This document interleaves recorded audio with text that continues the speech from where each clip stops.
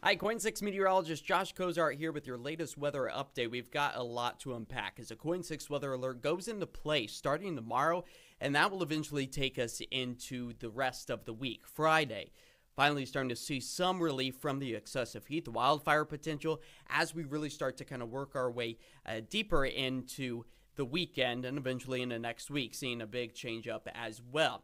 So again, if you're just now joining us on this KOIN 6 KOIN Now special edition live on web, you can ask your questions. This is going to be a conversation between us. If you're having questions about the active weather that is going to be taking aim at much of the Pacific Northwest, this is the place to do it. Gives us a little extra time to actually kind of dissect and break down exactly what we anticipate to see here in the coming days. So again, that KOIN 6 weather alert, it goes into place starting tomorrow. That will take us into Friday as well, as triple-digit heat once again makes a quick return to the Pacific Northwest, and that in turn will be increasing that wildfire potential across our area as well. So we've already seen the wildfire smoke building across much of our region. A lot of fires still burning just east of the Cascades into the central, southeastern sections, some of which have even started within the past week. So don't let the cool and wet weather deceive you. It has been a nice change of pace for us. It's helped reduce the wildfire threat over the past several weeks. But now we're going back to the heat, back to the dry conditions, and that is only adding fuel to the potential fire of new potential wildfires starting and spreading rapidly during this hot, hazy, and potentially dangerous next couple of days. So you can see the smoke. It's already pushing its way back into parts of the I-5 corridor, the Coast Range as well, something that we need to be mindful of. And that's exactly what the National Weather Service is doing out towards the south-central, southeastern sections of our state.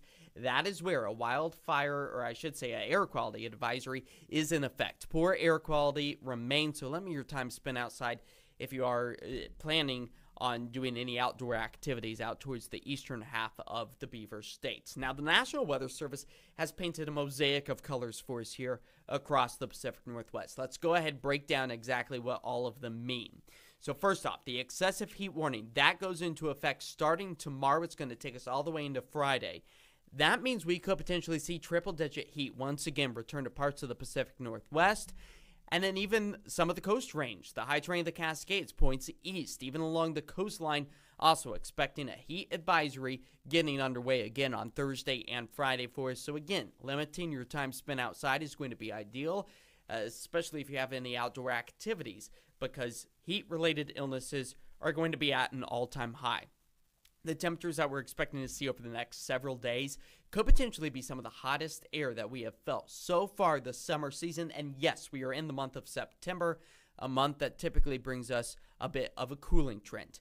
So I had mentioned some of those east winds that could potentially rolling their way out of the Cascades. That's where the fire threat starts to increase, along with the high heat. So all of that kind of combines to dry out our landscape rapidly. It doesn't matter how much rain we've seen over the past week, 2 weeks, which in the grand scheme of things has not been a lot. So that's why we have that higher threat. National Weather Service out of Portland issuing that fire weather watch for the northern Willamette Valley. So that's going to include places like Salem, Wilsonville, Portland, Vancouver, all points in between, from Clark County down to Marion County, and quite frankly, all of the I-5 corridor has the potential to see the same conditions of an increased threat of wildfires potentially starting. And it doesn't necessarily even mean something like a cigarette butt out of a car window. It can be combustible. It just starts to catch fire because it's that hot, that dry, and that windy. It can really cause quite the scene. This is, of course, also getting underway along the high terrain of the Cascades, the foothills of the Cascades, really kind of including parts of the Mount Hood area. And that's all because of those east winds that are expecting to pick up. And this is where the rapid fire start has the potential to increase. So we are not out of wildfire season just yet. We still got about a month and a half to 2 months still to go. We got to wait for those fall rains to really become more persistent, the temperatures to drop significantly as well. And that doesn't usually happen until we get to about the middle and end of October. So still well in the heart of wildfire season. If you think back to the 2020 wildfires, that happened on Labor Day, the start of September, all a possibility of happening as we kind of have the perfect setup over the next several days to see just that. So again, that weather alert, it is in place for us as we continue to work our way through the first week, really, of the summer, or end of summer, the unofficial end of summer, happening on Labor Day. So right now you're taking a live look out over downtown Portland. That is where hazy conditions can still be found even at this hour. And I'm just going to be checking up here on Facebook and on YouTube if you have any questions, comments, or concerns as we continue to see the high heat and the fire threat still building across our area. Not seeing any questions or comments just yet, but feel free to comment below. We are also live on TikTok, all of the different avenues for you to get the latest information as this threat continues. So, again, a beautiful live look out over I-5, the Tillicum Crossing, Ross Island Bridge, all over the Willamette River. Folks, it is 7:21 right now. Our temperature is still hovering just shy of 90 degrees after we managed to climb up into the low 90s earlier today. So the heat, it is still here. And you'll notice that over the past several weeks, we've seen daytime highs in the upper 60s once or twice. But our overnight lows tonight, as we move past the midnight hour, not expecting to dip below the 70-degree mark. That's where we could potentially break a whole new slew of records, which we'll dive into in just a moment. But overall, it is hot, and it's also hazy out there. That's where we're seeing our air quality suffering through parts of the I-5 corridor, Salem falling back to that moderate level, and also seeing much of Eastern Lane, Douglas County, parts of Deschutes County out towards Bend, all picking up on that moderate, if not even the unhealthy for sensitive groups category because of all of the fires that continue to burn. You can kind of see the haze just below me here. That's where we are likely going to be picking up on that nice red sunset, which sunset tonight is at 7:41 in the next 20 minutes or so. So keep a close eye on that. And the wildfire smoke, it's going to continue to funnel its way back into our area. So the moderate air quality that we are picking up in parts of Portland right now has the potential to worsen here in the coming hours. You can kind of see this timeline. So for tomorrow morning, seeing just about the same hazy conditions that we're experiencing right now, expecting it to become even worse by the afternoon hours. This is a double-edged sword. It could potentially be beneficial as far as those hot temperatures go, dropping them ever so slightly, because when you have all of the particulates in the atmosphere, it's able to reflect a lot of that heat that's being beamed down onto us. So if that's the case, we might struggle to actually hit 101 degrees tomorrow. That's our forecasted high for Portland. We could potentially be a little bit cooler than that. On the flip side, it will likely be decreasing our air quality. So overall, you do not want to be spending time out in these hot and hazy conditions for a prolonged amount of time if you don't have to be. Let's continue to put it into motion. That's where we expect to see some clearing, but still very thick and dense as far as the surface smoke goes over the foothills of the Cascades. The Cascades themselves seeing some improvements along the Willamette Valley, but still expecting to hold on to those hazy conditions really kind of through the weekend. Saturday, Sunday, we start to see some improvements as we get that onshore flow. Now, take a look. These are our current temperatures up into the upper 80s. Hillsborough still 92. We're at about the sunset hour, so just truly remarkable high heat still staying over much of the Pacific Northwest. This is going to be a trend that we continue to see over the next several days. Our 24-hour temperature difference has us up anywhere from 10 to 15, close to 20 degrees, and those numbers are just going to become even larger as we move our way through the next several days. So what about the heat? Let's break it down for you. 96 to 102, even maybe 103 for places like Salem. All a possibility. Thursday, Friday, yes, even the coast getting in on the high heat. Upper 70s, upper 80s. Today we've already felt the heat. Let me see if I can pull that up for you, just so you can really kind of get a good idea of where our temperatures went today. On average, Portland's afternoon temperatures should be right around 80 degrees for this fourth day of the month. Look at that, 91, 10 degrees warmer for the I-5 corridor. Look at the coast. Astoria, almost 90 degrees when our average is about 69 for the start of September. So a 20-degree surplus of where we need to be for this time of year. So this is a direct cause of climate change, the unpredictable weather patterns. Let's hope that maybe this is our last and final hurrah of the summer season as the excessive heat just continues to build across our area. Now, I do want to take a moment to talk about those winds. That's the concerning part of all of this for me. You really see by the mid-morning hours, 9 a.m., northeast winds, about 17 miles per hour. We continue to see them out of the northeast. That's where we will likely be climbing back up to about 24 miles per hour, 25 miles per hour, all a possibility through the I-5 corridor. That's where we will likely start to see some of those winds pick up. It's less than ideal to see them come up and over the Cascades. You might be familiar with the term downslope wind. We've been talking about them extensively here on KOIN 6. We've got an article up on KOIN.com right now that you can kind of dive into a little bit deeper. But the downslope winds, they're the winds that come up and over the Cascades. They cool once they get to the top of, say, Mount Hood. And then as they descend into the foothills, into the valley locations, they warm up, they speed up, and they dry out. That's the perfect combination for starting and spreading wildfires rapidly. We've also got another story from Joel Jones on KOIN.com right now that kind of breaks down what PGE is expecting to do if these winds are expected to get as high or even higher as forecasted, again, right around 25 miles per hour. They have the potential to do the rolling blackouts where they shut off power to prevent any maybe downed trees on those power lines that start and spread the wildfires. And that's exactly what we saw back in 2020. It was Labor Day. The winds came howling out of the Cascades, east winds, and that brought down several limbs, started from the power lines, and it was just a snowball effect. The big difference from 2020 to this year is the drought situation. So that is at least on our side. You can see here that we had extreme drought over parts of Coos, Douglas County, down towards the south, south central, out towards the central regions of the state as well. That was 2020. So that meant our landscape was bone dry. Just off the top of my head, I was down in Eugene during that time when the wildfires kind of tore through on Labor Day. So it impacted all of western Oregon. All of the I-5 corridor. We had some of the worst air quality in the world reported during that because of the east winds that just kept sending the wildfire smoke into our direction. If I'm remembering correct, I think maybe we were up to like 50 or 70 consecutive days with not a single drop of rain. It was near record-breaking, if not breaking records, again, just off the top of my mind. At least this go-around, we actually have picked up on a little bit of moisture. We've seen those breaks in the heat. We've seen the cool days. We've seen highs in the upper 60s. Yes, daytime highs in the upper 60s. We might struggle to get to that come tomorrow morning, but at least our drought situation is significantly better. Much of the I-5 corridor, the northern Cascades, where we're really honing in on this potential threat, has abnormally dry conditions. That's technically not in drought, but close to it, not where we like to be. As much of the central eastern sections are under that moderate drought.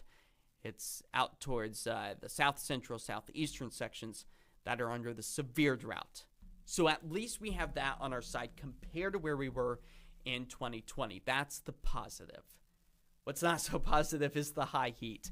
We're talking about triple-digit numbers possible for Thursday. That could potentially break our record of 1944. So over 60 years since we have seen temperatures this hot. It could also be one of our latest 100-degree temperatures ever recorded in the month of September.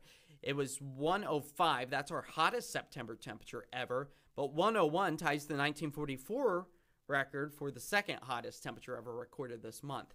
Hey, Mother Nature could just throw us a curveball and send us close to that 105. I don't think that that's out of the realm of possibility, especially with those east winds that warm and dry. Again, it all just kind of plays into, will we have that wildfire smoke sitting over our head? That's going to be the big determining factor for us. Come Friday, 99 degrees. Not much better for us. Still quite toasty out there. Saturday, finally a bit of a relief from the heat. I do believe we'll still hold on to a bit of that smoke and haze as the east winds slow, but stay persistent up in the upper layers of the atmosphere. All a possibility. Now it's Sunday that we finally start to fall back into the upper 80s. Yes, that's still well above our average of 80 degrees. And kind of backtracking to Friday, still likely to break a record last set back in 1958, where we hit 97, 99, that expected high. But by Monday, Tuesday, Wednesday, I think we'll start to get a little bit more of an onshore flow. That's going to help to clear out the wildfire smoke, bring in that onshore flow, help to cool us off from the Pacific Ocean. So there is a light at the end of the tunnel. We really just need to make it through Thursday and Friday with no new fire starts to really reduce that potential. That's what our hope is. And it takes all of us to really kind of prevent the start and spread of those fires. So being mindful and staying weather aware. That's why the KOIN 6 weather alert is in place as we move through the next several days. Now, jumped a little bit too far forward. I want to talk about those other records, the records of those early morning lows. You kind of see them there on the brief 7-day. We'll get back to that. 68 tonight, tomorrow morning. 68 again Friday morning.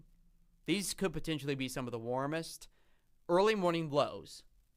So the coldest part of the day is typically right around sunrise. That's when our temperatures are the coldest.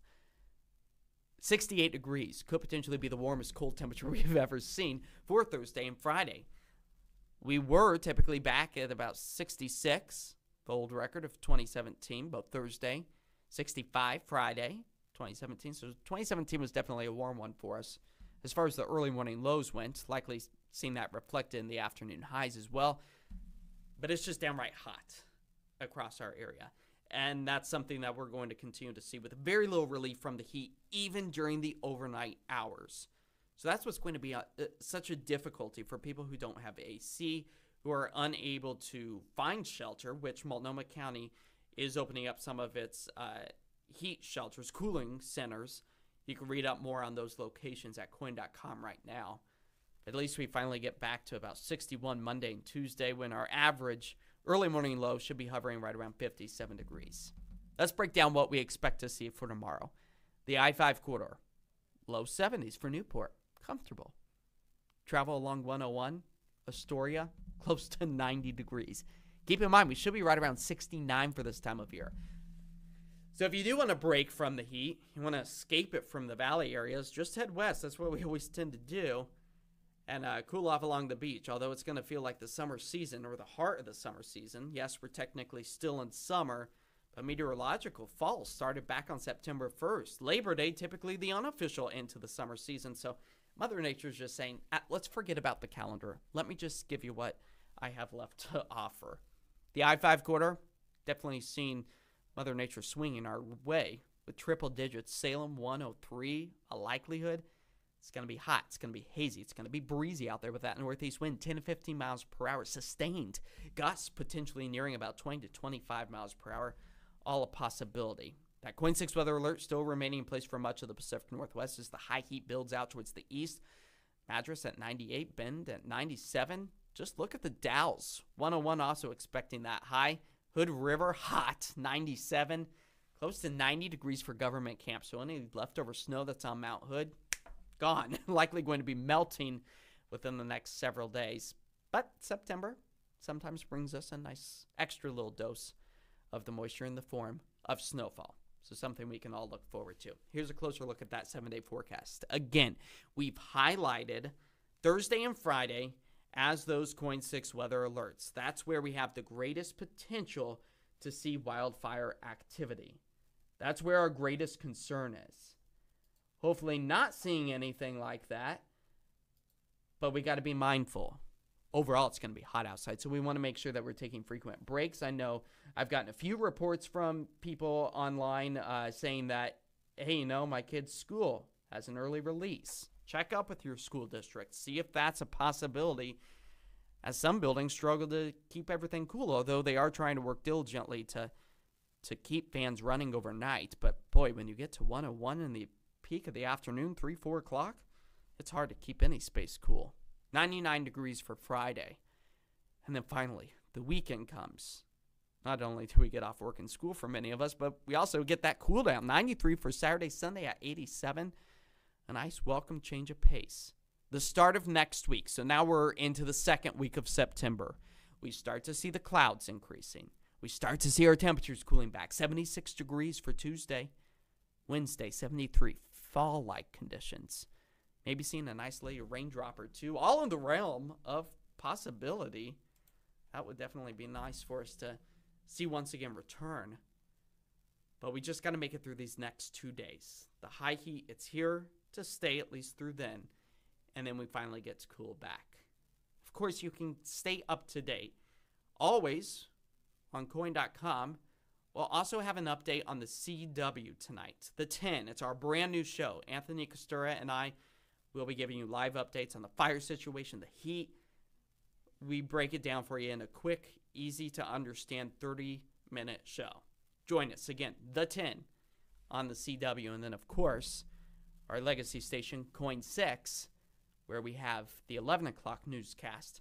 That's going to give you the latest updates there. So be sure to tune in. We'll try to keep you as up to date as we possibly can as the high heat once again returns to the Pacific Northwest. Triple-digit heat on the way for Thursday, potentially Friday, as the wildfire potential remains. Thanks for joining us on this KOIN Now special edition. We'll see you on the other side.